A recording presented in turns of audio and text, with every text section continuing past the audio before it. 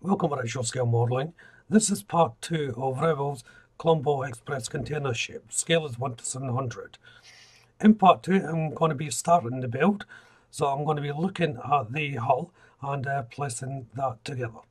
So let's jump into this and see how well I get on. However, before I start the build I'm going to have to mix up some colours. So I've just got a normal empty pot here and I'm mixing the first part of the colours. So I've got 3 to mix up, and I'll go through the actual colours as I use them, like I normally do. But this is something I'm loath to do. I hate mixing colours because you always have to mix more than you need to make sure you have enough, and you've always got loads left over. And to me, it just seems a waste. But because it's quite a big hull, and they're looking for a slightly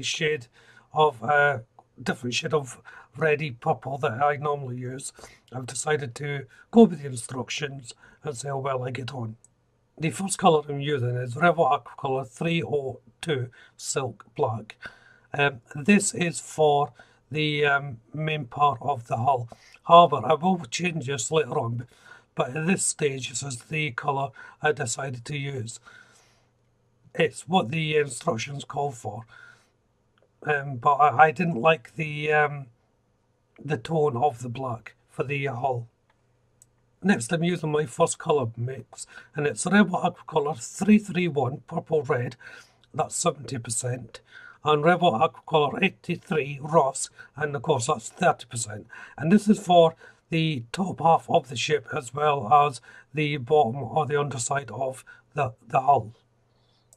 Next I'm using Revell Aquacolor 91 Steel, and this is for the drive shaft that goes inside the hull and just pokes out a little bit outside. It's not really necessary to paint it all, but I'm going to paint it anyway. I'm also using this colour for the anchors as well. They're calling it for the steel colour.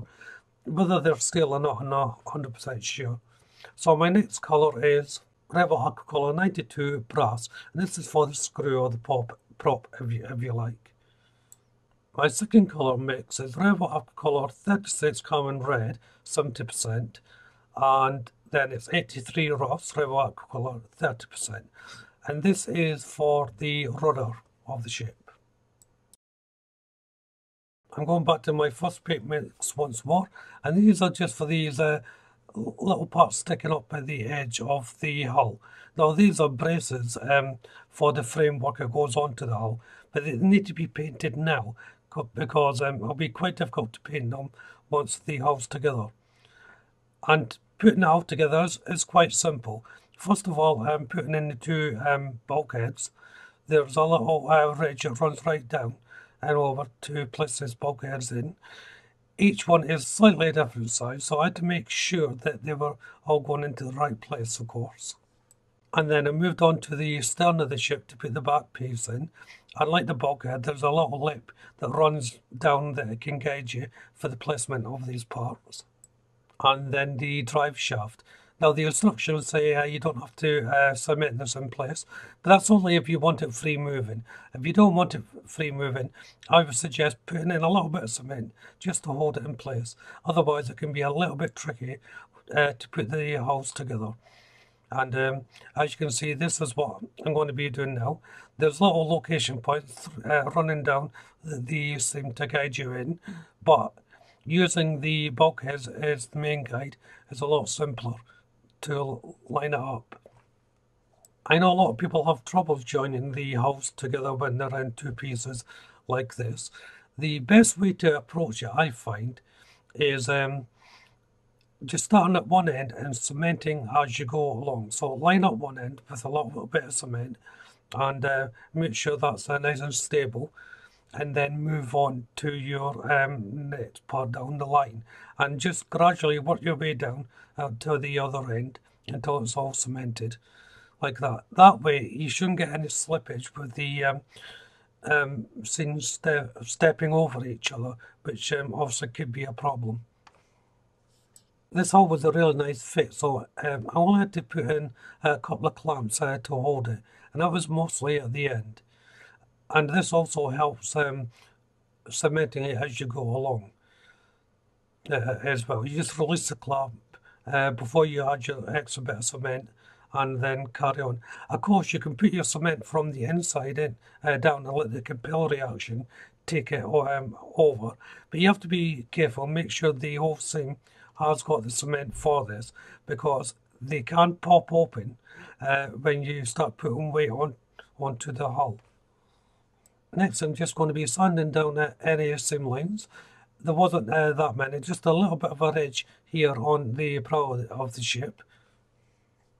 And once everything was dry, it's to the main painting now. So it's my first paint mix once more. So it's Revell Aquacolor 331 Purple Red 70% and Revell Aquacolor 83 Rust 30%. And this is for the bottom part of the hull. However, I'm going to be painting the entire hull with this colour, because I want when I put the black on, I want that to be nice and even. So it's wise just to paint the whole hull the one colour. I know I don't like mixing my colours, but this is a really nice colour, and it's going down nice and smoothly. Now that the paint's dried on now, it's time to put on the rudder and the screw. Generally, I will leave these to the end, but they're quite a nice fit, and there won't be a lot of movement while handling, so I can't place them on. So first of all, the screw goes on, and that goes onto the prop shaft which is inside. As I said, mine's it's not going to be free moving, so I didn't have to worry about the placement of the cement so much. The rudder itself, it comes in two parts. The bracket holding the rudder and of course the rudder itself. Again, this can be free moving if you wish. I'm not having mine free moving. Just makes it a little bit simpler assembling it. As I said, I don't have to worry so much where I'm putting the cement. And to finish up part 2, I'm going to be placing on some varnish. So I'm using Pledge Clear Polish, and I'm just putting a liberal coat all over. This will prepare the hull for the next stage of painting. So if you haven't done so already, why don't you check out the channel for my other builds? If you subscribe to the channel, make sure you hit the notification bell. That way you'll be kept up to date not only with this build, but all my future builds as well. Hit that like button. Don't be afraid to leave a comment, and of course you can share the video. But for now, thank you all very much for watching. Bye bye.